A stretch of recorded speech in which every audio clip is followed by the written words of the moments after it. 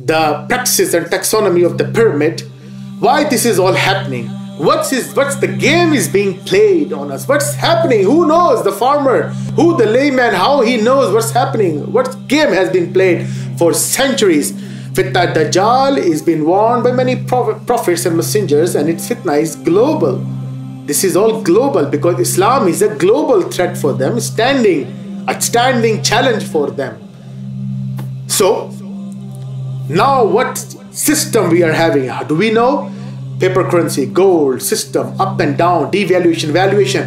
Who knows the real player, the puppet masters? Who is just, changing, then fiddling around everything, manipulating around everything? We don't know. We can't reach to the culminating point or the beginning point, the genesis of the cause. We don't know. We only speculate. But the real, pyramid, they know who they are. You see, there's a saying, there's always a greater person behind the king's throne himself. So who is that greater person? In the pyramid, they show resource. The person who is the founder of the resources, like today's, you can say oil and gold, don't know who those people are. Hidden people. This is the first person in the pyramid. People think, no, Mumkin, the kings, the president, prime minister, no, the big designation leaders, they are on the first position. They are not on the first position according to this pyramid. According to this pyramid of hegemony, hegemony means, I told you, predominance of powers. Like people in the old days, the British subjugation was having this. Now it is changed, transfer of powers. Now there is a hidden power you don't know. And that is on the top of the pyramid. Then the second comes the stage of all the rulers, queens, kings, prime ministers, leaders, etc. All them are in the second category. As I told you, they are always greater. They have their own prerogatives and sovereignty, but there is a way which they also cannot manipulate. They can't steer it. There's a thing, there's a system we are stuck in. They are helpless too. Then, after that, you have the system where the religious people will come. Like each religion, not talking about Islam, Christianity, the priest or a pastor or father or a pope. Then a religious leader, like any kind of religious leader in Islam, imam you can call it. Then in synagogues, rabbi. Then in Hindu temple, pandits. Then in Buddhist temple, monks. These people are in the third line of pyramid. Why? Because they need it. They are needed there in the exact position. So they can, change the people by sympathy, empathy. They have some kind of feelings of spirituality.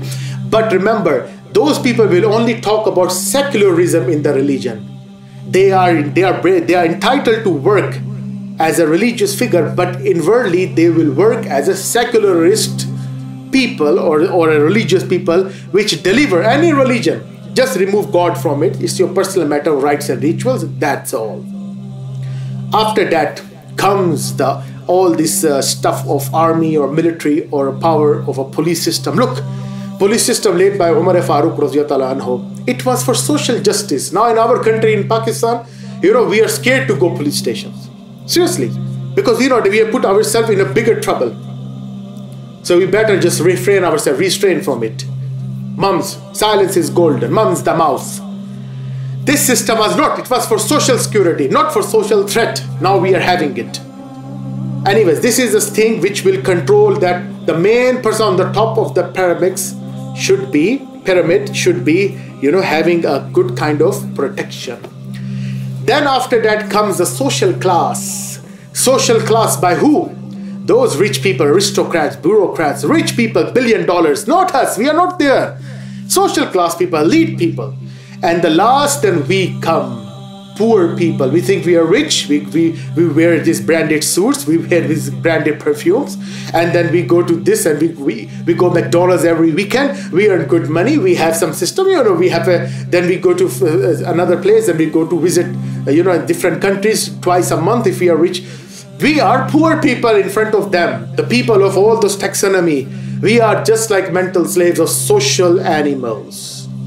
And after that, they are the category of so much poverty, which is included in the last stage, which is bearing the burden of all the pyramids.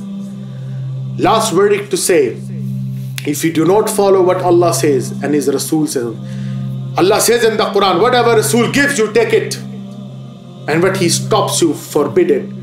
Prophet ﷺ says that when you leave these two words, ta'maruna bil ma'ruf wa tanhawna 'anil munkar, Prophet ﷺ says that then Allah will cause a punishment on you, and he will stop listening.